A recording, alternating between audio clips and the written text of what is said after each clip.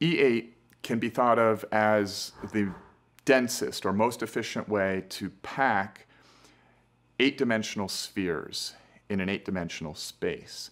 And every time those spheres kiss, they kiss at a point.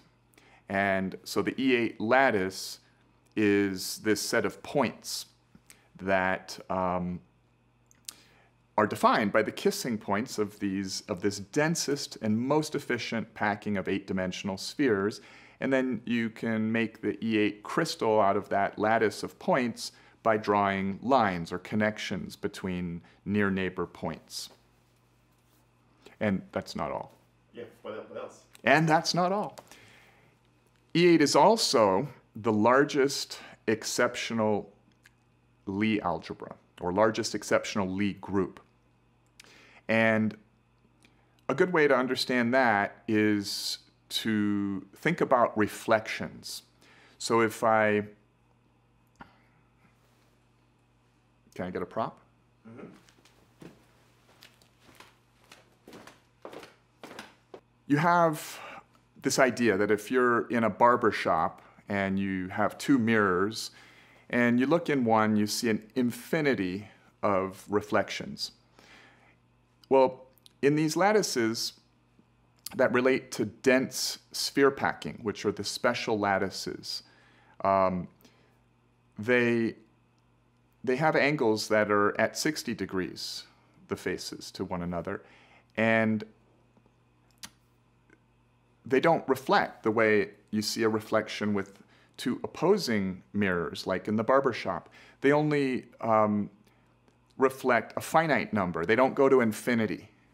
So if we take this mirrored cell, which is a cell of a certain type of lattice, and... Wait, what now? Lean forward just a little bit. Yep. And then hold it up higher. Yeah. So if we take this mirrored tetrahedron, I shouldn't have been looking over there. So if we take this mirrored tetrahedron, which itself is a cell in the fundamental lattice, which is the maximum packing of spheres in 3 dimensions, and we notice that the reflections don't go to infinity, they end. So you can say, okay, well, what's the most complex lattice where none of the reflections go to infinity? Because when it goes to infinity, you have a sort of breakdown in this set where you can count the reflections. And so you can do this in 3D, like this. You can go to 4D, 5D lattices of the dense sphere packing related lattices. And then you go to 8D, and you get the reflections that don't go to infinity. And then if you go to 9D, or 10 dimensions, or 1 million dimensions, the party is over. It ends at 8 dimensions. Like it goes to infinity in the crystals of the sphere packing crystals? After 8D, these reflections explode to infinity. So if you're interested in these lattices that have reflections, and these lattices are relating to vector algebras called Lie algebras. So if you're interested in the ones that have these finite set of reflections, where it just reflects less than an infinity of times, and there are some important mathematical reasons why that's important, which we don't have to get into now, but we can say, all right, well, presuming this is important, that you're looking at the lattices where the reflections don't just explode or deviate toward infinity, you can ask a question. You can say, well, what is the lattice and the associated Lie algebra where it doesn't explode to infinity? Like, what's the largest one? You mean largest, you mean highest dimensional one? Yeah, what is the highest dimensional lattice that doesn't do that? And the lattices that don't do that are related to algebras that are called exceptional Lie algebras.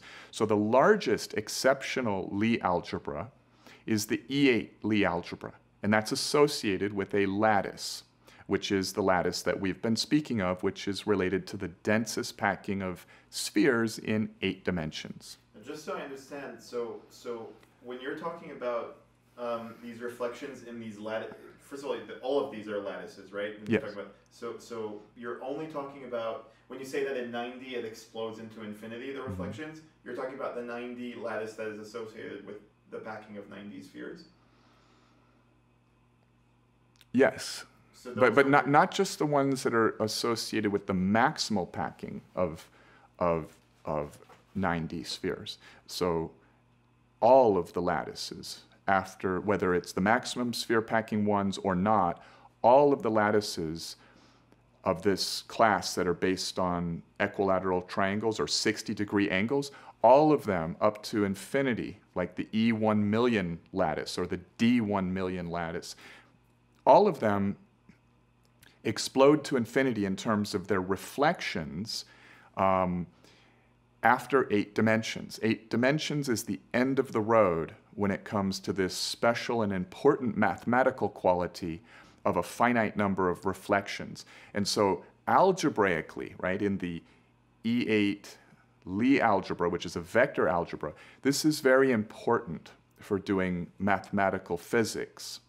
And so in some sense, you could say that if you're focused on that important mathematical quality and you want the richest Lie algebra or associated lattice, you want to go with this 8-dimensional lattice or crystal correlated to the maximum sphere packing in 8 dimensions and its associated vector algebra, the E8 Lie algebra.